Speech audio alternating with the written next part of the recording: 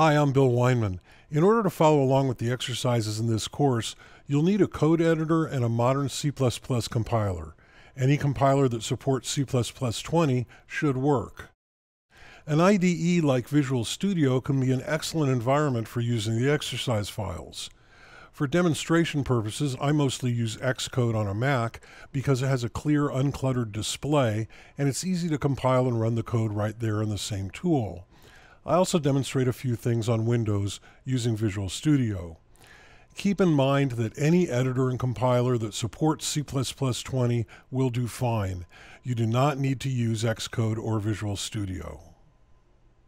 The exercise files for my courses may be found on my GitHub at github.com/bweinman, and the exercise files for this course are at github.com/bweinman/CPP Toolchain.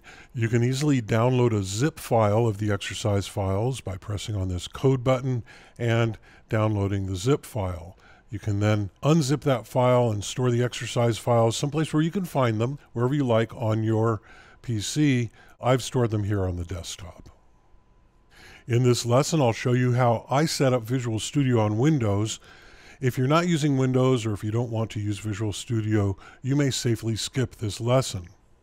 So I'm going to come down here and open up Visual Studio. For my Visual Studio setup, I create a new project and I select Empty Project. Now this is important.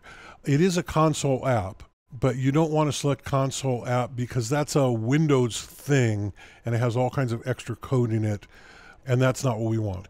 We're just teaching the language C++. We're not teaching any particular operating system or any particular graphical interface.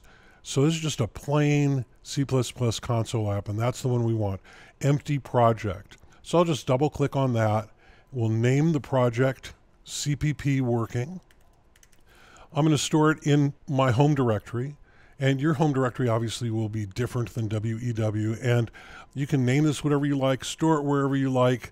This is just how I do it, as long as you can find the files. That's all that matters. And I like to place the solution of the project in the same directory. It's just simpler that way. I'm not a big Visual Studio user.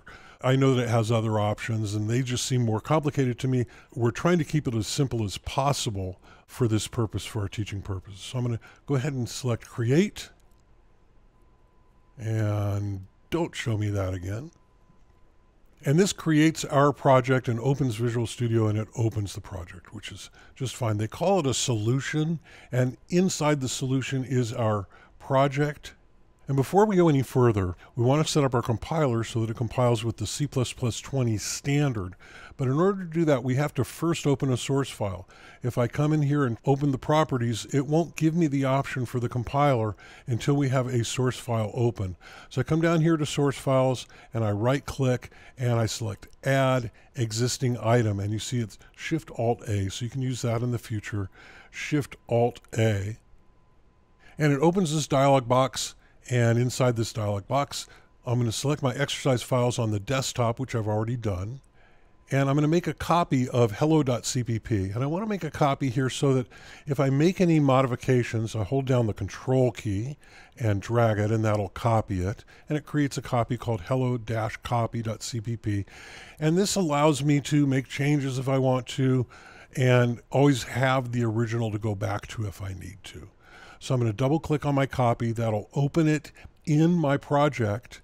Now it knows that my project is C++ because it sees a C++ file in there. And I come up here not to the solution, but just below it to the project. I right click, select properties, and it'll give me my C++ options here. And under C++, under language, you notice that the default is C++ 14, which is not at all what I want. I want C++ 20. I'll usually select the preview with all the latest working draft features. That's not necessary. You can select C++ 20 if you like. I'm going to select that one, click Apply, and OK. And now I can open my Hello World. The purpose of the Hello World program is just to test your development environment, and that's all we're doing here. I'm going to come up here to the Debug menu. And Start Without Debugging is the option we want. Control F5, and it builds it, and it runs it and it says hello world. So that means that our toolchain is working as expected. I can press any key to close this window. And now it's important to remember that this has a main function in it, and you can only have one main function in a C++ program. So we can only have one file with a main in it in our project, otherwise it won't compile. If I'm going through the lessons and I need to change my file to another one of the files from the lessons, I have to actually delete this. So I'm going to press the delete key and add another one. And so come out here, add existing item, or Shift-Alt-A, and I can select a different one. I'm just going to go ahead and select hello copy again, but that's how you would select a different file. And now you can open that and Control F5 to build and run, and there we have hello world again. So now your Visual Studio is set up for C++ and C++20. You know how to add and move around your files, and you know how to build and run your examples with Control F5. Visual Studio is an excellent IDE and has many configurable options. This simple setup should give you a good working environment to follow along with the exercises in this course.